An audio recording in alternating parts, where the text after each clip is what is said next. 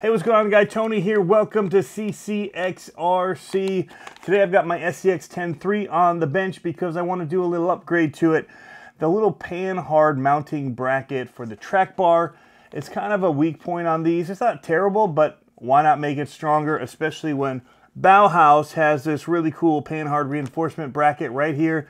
Get it for under 20 bucks. It's aluminum, and it's going to add some rigidity and some strength to that break point, and allow us to keep beating up on this thing like we like to do, because these are really awesome trucks and they can take a pounding. So let's get to it. All right, so this should be pretty straightforward, guys. We do need to take off this front wheel here first. So I'm gonna go ahead and get that off, and then that'll allow us to get at this shock and the Panhard mount pretty easily. I'm guessing this is an under 10-minute fix right here.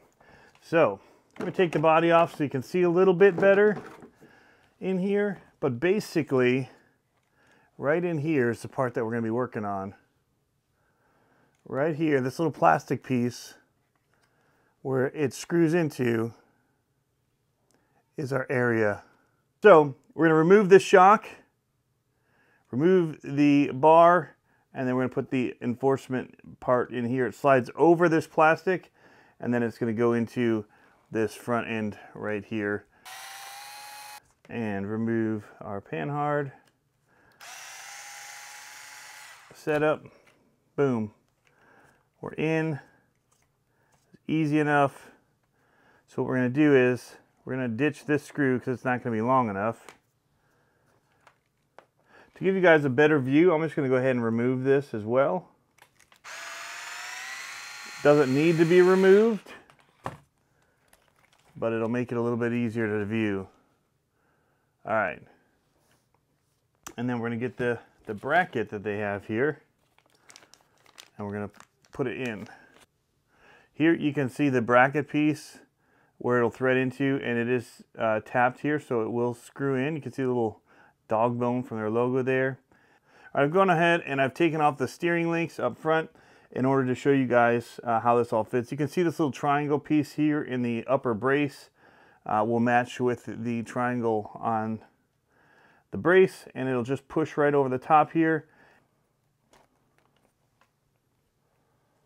All right, so I'm gonna go ahead and just kind of squeeze this on here, get it on there nice and tight.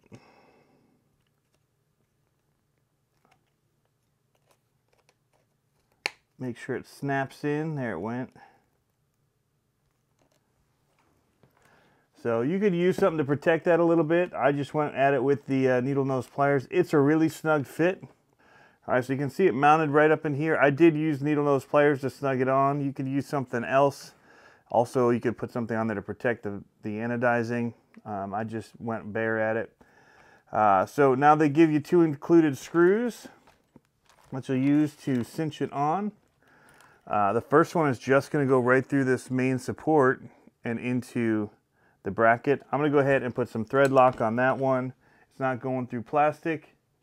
I probably could have put thread lock into the other,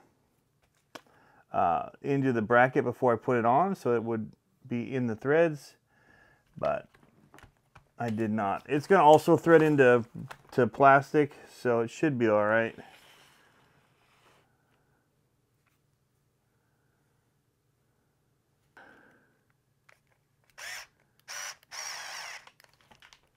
There it is. Cinched it down. And now the last part is going to be to reattach the Panhard and then just kind of put it all back together. Not a big deal. Get this track bar on here. Just getting this to line up is the tricky part. Hold it in place. That was the way to do it right there.